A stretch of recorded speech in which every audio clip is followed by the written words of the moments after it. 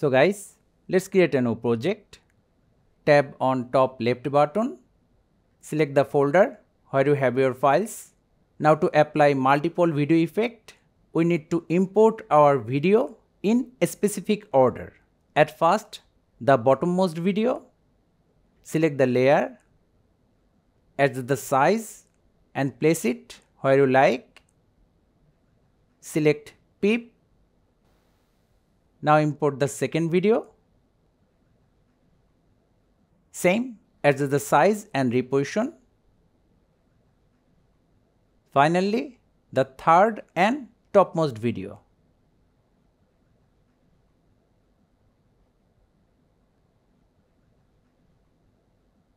Now make sure the top video is selected. Go to mask, line, rotate the mask line, position it where you see fit. Select the second video clip.